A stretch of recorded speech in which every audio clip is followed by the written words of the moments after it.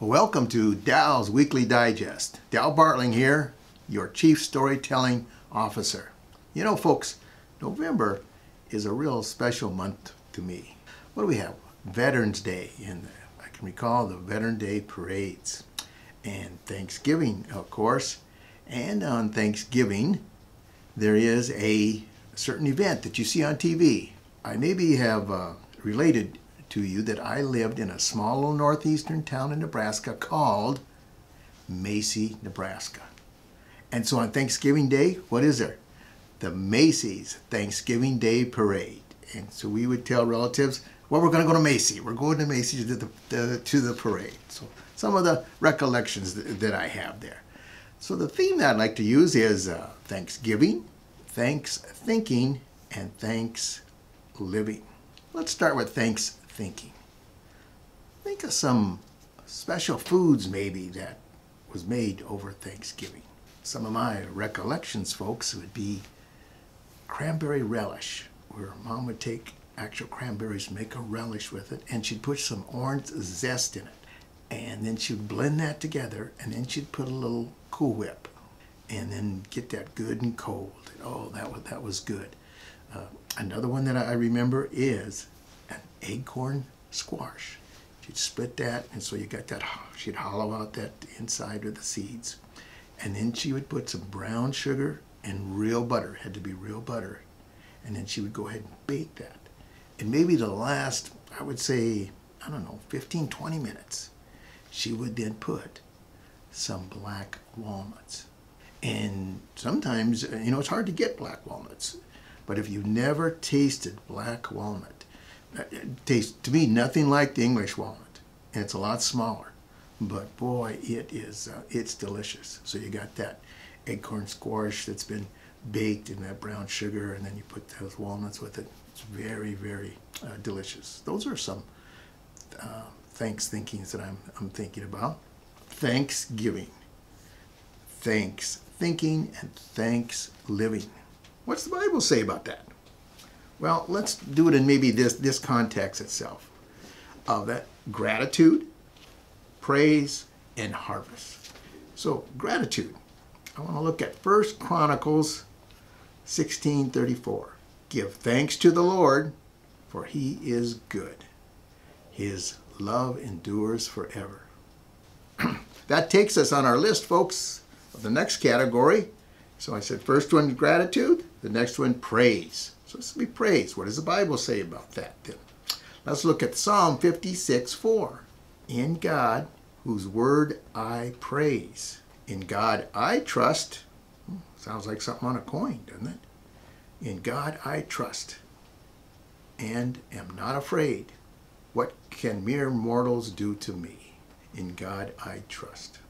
Finally, it takes us to then the category of harvest. New Testament, Galatians 6:9. Let us not become weary in doing good, for at the proper time we will reap a harvest if we do not give up. Galatians 6:9. So there's a little light on what the Bible says about Thanksgiving itself. As we sit down at our Thanksgiving dinner, or think of the past or the present one coming, you know, there were some special dishes because of a special need. That need was a special health need. You see, sometimes those family members or those guests were diabetics, and so special dishes had to be made for them. You know, folks, we have a premier carrier that can help you with that clientele. Those that are diabetics. It's John Hancock, and it's specifically their Aspire with Vitality life insurance plan. You know, November is National Diabetic Month. Do you know how many people in the United States have diabetes? John Hancock knows of this group of clientele, 30 million, that they are very much putting their marketing efforts into offering life insurance products to that clientele. Something to what? Something to think about. That they can buy life insurance. They may get that tunnel vision thinking, oh, I'm a diabetic, I can't get life insurance. Not the case, folks. You're going to help them solve that problem, to cover that risk, to move on to what? Thanks living. And then they'll pass on a big thanks to you. There are over 30 million people living with diabetes. Until now, many of them worried that they couldn't get the life insurance protection they needed. Even if they were able to get coverage, they may have been paying too much. And they probably didn't have access to the personalized tools and support they needed, nor were they getting rewarded for proactively managing their diabetes every day. That is, until now. Because now there's John Hancock Aspire, the first life insurance designed for people living with diabetes. Now there's a way to save up to 25% off your premium. And it's easy to qualify for coverage. Because at John Hancock, the vast majority of applicants with diabetes are approved. For qualified members with type 2 diabetes, now there's access to OnDuo, a virtual care program with personalized tools and support that transform day-to-day diabetes management. Plus, Aspire comes with John Hancock Vitality, a groundbreaking program that offers rewards for the things you do to live a longer, healthier life. Now there's a whole new way of looking at life with diabetes. Now there's John Hancock Aspire, the first life insurance designed for people living with diabetes.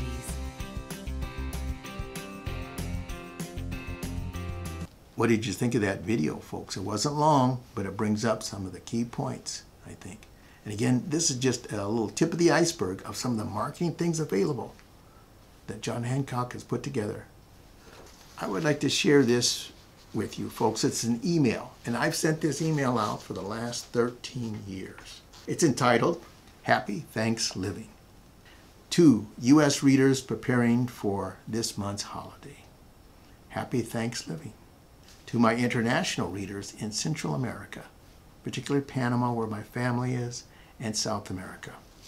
While you're not celebrating Thanksgiving holiday, I think being a giving and thankful person is a key to living a fulfilling and joyful life.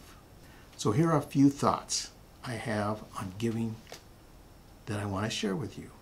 Giving of yourself, your time, your money, your energy is something that takes us from simply being a successful person to being a person who leads a successful life. Giving is what makes us fully human. It is the essence of what we are. People who are here on earth together. Not simply people who hope to get to the top. Yes, pursue your life and your success with wild abandonment. Be responsible for yourself and take ownership of your life. Realizing that you cannot be responsible for others, but also allow yourself to be that giving person. Giving is also what allows us to accomplish things way beyond ourselves, and is part of what living our dreams is all about. Living is giving your best self away. Giving and living is helping someone every day. It's respect for all nations, color, and creeds. It's sharing and caring for your neighbor's needs. You know, one of God's greatest laws you can live and believe is the more that you give, the more that you will receive. Folks, God's plan for you is indeed great. And I hope that each and every one of you will have a blessed Thanksgiving. And blessed are those who ease the pain of misfortune, for they shall be called insurance agents. Take care, everyone.